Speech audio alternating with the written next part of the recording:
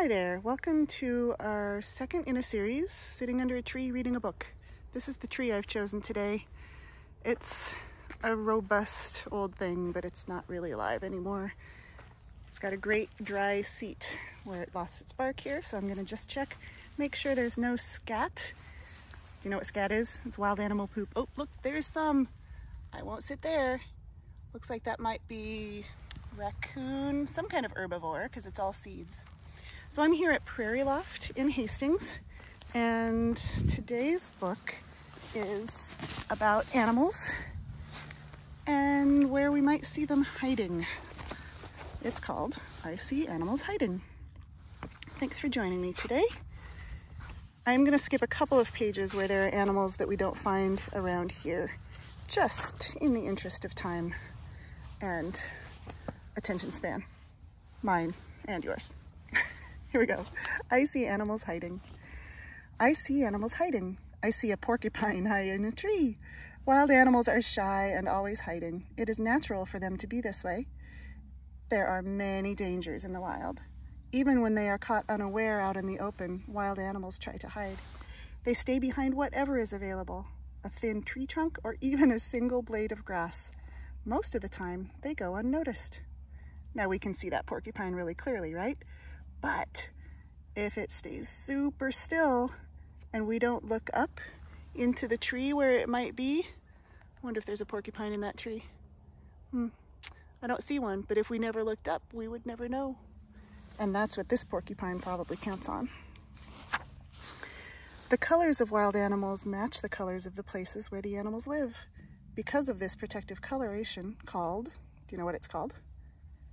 Camouflage. Yep. Wild animals can hide by simply staying still and blending in. Woodcocks and other birds, which spend much of their time on the woodland floor, have patterns and colors like those of dry leaves. I see animals hiding. I see two woodcocks on the leafy ground. Now these woodcocks are a kind of sandpiper, and they mostly have habitat east of here, where we are in Nebraska at Prairie Loft. But there's another kind of bird with similar coloration that is a quail, kind of quail called a bobwhite, that looks a little bit like these. And we see them and hear them at Prairie Loft a lot. They're hard to see, of course, because of the colors. But they actually say their own name. A bobwhite says, "Bobwhite." Oops. It's kind of what a bobwhite sounds like. So if you hear one, you know it's a bobwhite. Of all wild animals, deer are the wariest. Do you know what wary means? It's like shy and quiet. So if you're wary, you're always looking out, observing carefully. Even though their colors are camouflaged, they feel safe only where there are good hiding places nearby. In a summer meadow of tall grasses and small shrubby trees, deer can hide quickly by just lying down.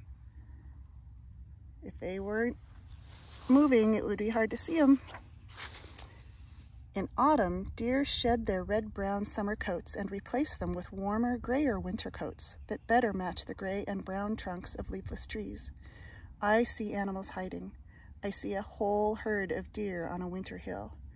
That is a lot of deer. This says there are 20 deer on the snowy hill. Can you spot them all? That would be really cool to see that many all at once. I don't think I've ever seen a herd that large together like that.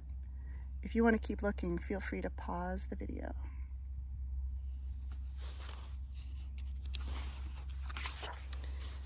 I'm going to skip that one and that one. These are winter animals that we don't really have very much in Nebraska.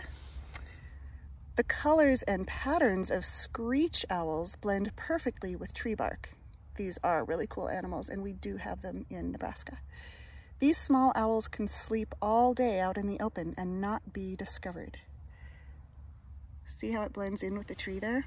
And screech owls have different sounds that they make. Some of them are kind of a low trill, but they also have a high whinny that sounds like a tiny little horse in a tree. That's kind of like this.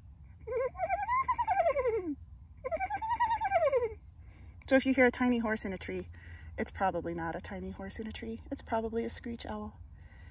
Besides an owl, there is one other bark imitator on the tree.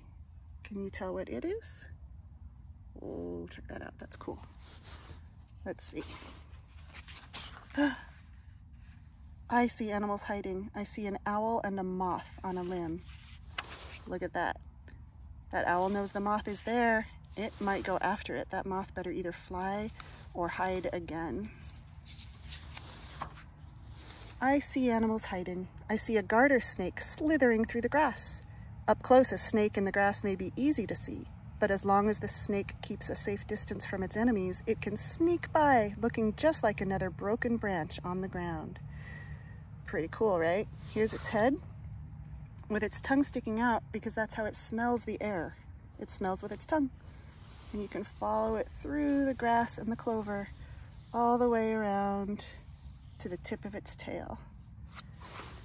If they move fast, they can be startling, but garter snakes can't hurt you. This is a water bird we don't have. It's called a bittern. You can look it up, B-I-T-T-E-R-N, but I'm not going to read that page. And last but not least, animals hide by staying inside. What's that? Those chickadees are checking out that raccoon tail. The chickadee is another bird that says its own name. One of the calls it makes kind of sounds like chickadee-dee-dee-dee-dee, chickadee-dee-dee. So some hide by staying inside, but you shouldn't hide by staying inside. If you have a chance to go outside, I encourage you to do that. Maybe even take a book, with grown-ups' permission, of course, and sit under a tree and read a book and look for animals hiding. Thanks for joining me. Have a great rest of your day. I'll see you again soon. Bye.